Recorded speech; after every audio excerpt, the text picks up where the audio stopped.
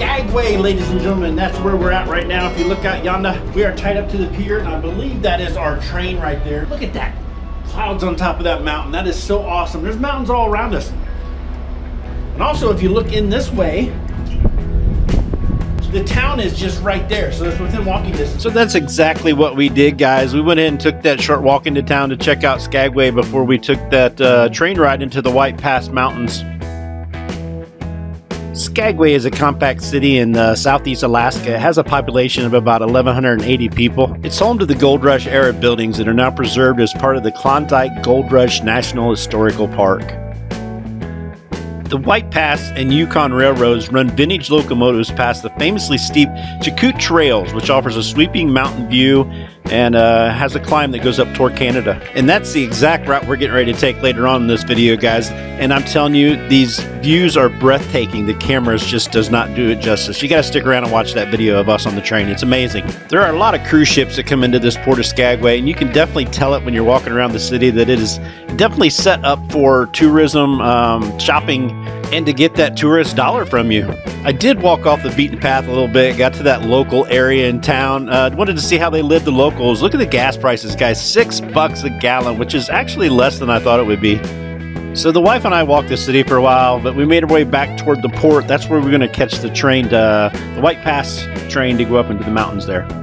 The railway uses over 80 restored and replica-like passenger coaches, with the oldest one dating back to 1883.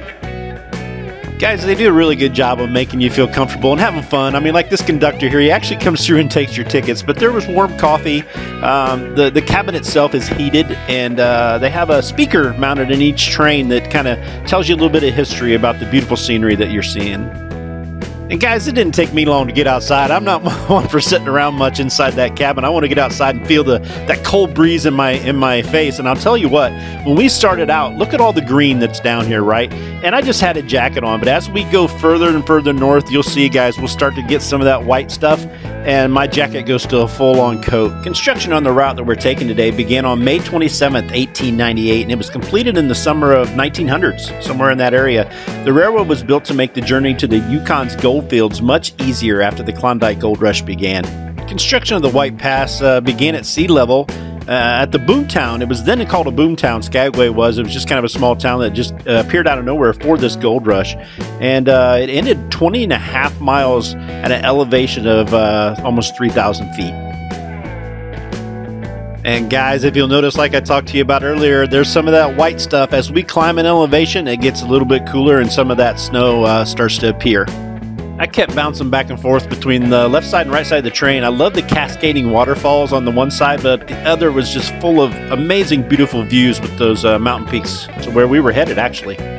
These trains do run most of the day, guys, and here's one we're passing on our way up and their way down. It's going to take us to the peak, which, like I said, is about 3,000 feet up there, and then they're going to turn around and head back down. So you do have a chance to see both sides if you're riding in that cabin. You do cross several of these wooden or kind of rickety metal looking bridges, and I kept telling myself, it's safe or they wouldn't let us up here, right? This route is one of the steepest grades or climbs of any railroad in the world, guys. So although it is breathtaking and beautiful, if you have a fear of heights, you might want to look out the other side of the train for a while. Guys, I don't know if you can hear me, but what we're getting ready to do, it is bitterly cold out here, but it's worth the ride for sure. That train that just passed us, it was up on that hill I was trying to get a picture of earlier. So we're heading on the same track that they were on previously. So we're going up higher on this mountain. Supposedly going across some kind of rickety bridge. Oh, geez, man. This is wild out here on the back. I about got thrown off. I don't know if you've seen that or not. But I'm loving life right now, guys. This is so fun. Some of my favorite parts of these tunnels, guys, and I'll tell you what, I'm just going to stop talking for a minute here and just let you enjoy some of the sights and sounds of this trip.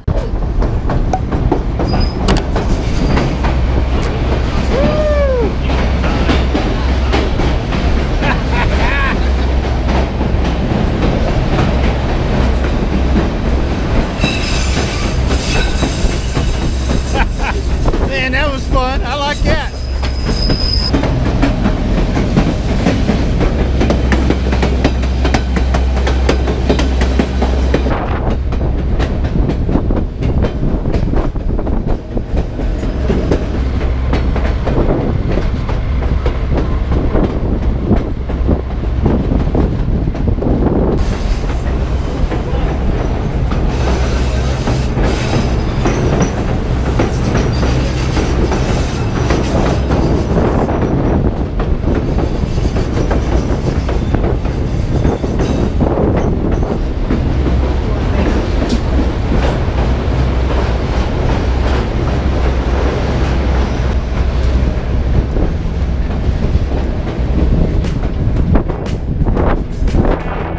Guys, those sights and sounds, you just can't get them back home here where I'm at. It's just an amazing experience. And like I told you, getting close to that 3,000 foot mark, and look at all this snow we're starting to get on top of up here. I tried to reach out and touch the old white stuff with the GoPro and the selfie stick, but it's probably a good thing I didn't. My luck, it would have hit the snow and bounced off, and I lost the camera forever. Guys, I'm going to tell you something about this part of the trip that I didn't think about until I was there.